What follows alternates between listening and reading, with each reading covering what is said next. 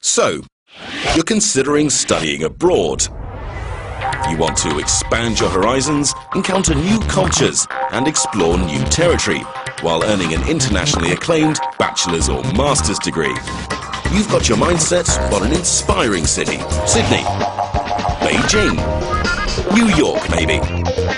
But then why wouldn't you go straight to the source? The Netherlands. What? The Netherlands, inhabited with, on average, the tallest people in the world. If you haven't heard much about them, it's probably because their motto seems to be, let's not pretend to be bigger than we are. The first thing you need to know is that the Netherlands is also known as Holland and is inhabited by Dutch-speaking people who also speak English. 150, please. Very good, cool, thank you. Confused yet? Well, the reason they speak English so well can be partly explained by the fact that they've been wandering all over the globe since the 16th century. Holland was the economic and cultural centre of the world. They established a vast trading network, opened their first university in 1575, and even laid the foundations for contemporary New York City, which was called New Amsterdam back in those days. Curious? Let's take a closer look, shall we? Just who are these tall, internationally minded entrepreneurs living at the heart of Europe?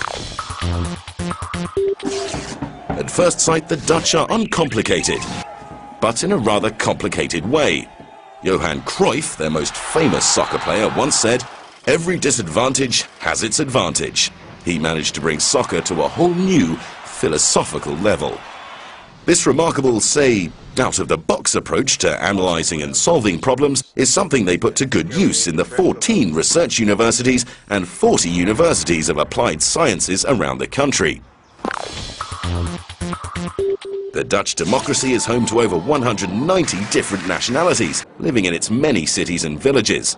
One has to admit that the Dutch are generally open-minded, freedom-loving and tolerant towards foreigners.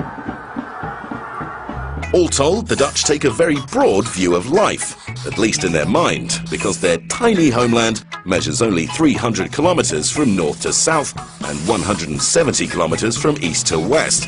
Still, even though the country only covers a 0.008% of the Earth's surface, they have the 16th largest economy in the world. That must be the reason why they drink 136 liters of coffee a year, making you wonder if they ever sleep. Because 2/3 of their country lies precariously below sea level, the Dutch long ago developed a survival through consensus concept that is now commonly known as the polder model. Within this concept, people from all walks of life are encouraged to contribute their opinion when it comes to national problem solving. This philosophy has served them well in holding back the sea. They turned into supreme masters of just about anything connected with water. Their 17,000 kilometers of dikes have approximately the same length as the Great Wall of China. But far beyond water management, the polder model has also created a fertile environment for developing innovative technological solutions to many of the problems facing the modern world. Over the centuries, the Dutch have produced many progressive artists, writers, philosophers and scientists. Today, architects and designers in the Netherlands have come together under the collective name of Dutch design, and their influence is felt all over the globe. You can also find evidence of the Dutch love for sharing opinions in their approach to teaching. In the 1,400 different English study programs around the country, they create an open, informal environment in which students and teachers share and debate new insights. For the Dutch, it's much better to debate a question without settling it than to settle a question without debating it. Dutch academics have established a reputation in a range of scientific disciplines, such as nanotechnology, renewable energy, medicine, water management and architecture.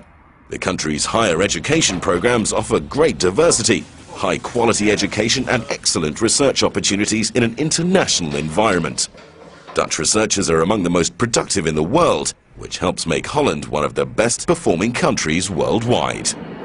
So on the downside, you'll be spending this next period of your life on a bike in a flat country below sea level. But on the upside, you'll be inspired by great culture and intellectual challenges.